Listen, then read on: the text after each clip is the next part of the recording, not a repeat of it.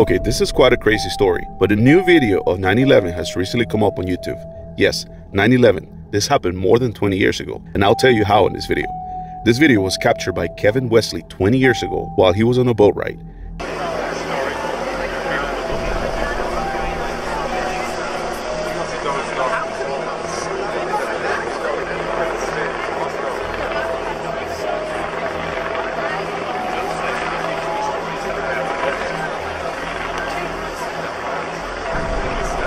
He happened to be there and captured a 9-minute long video, and it's super clear.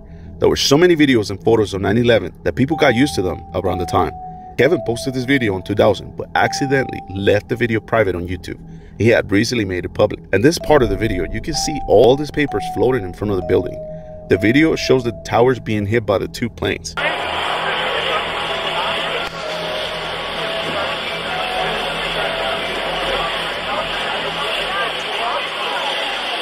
Go ahead and check it out. Let me know what you guys think.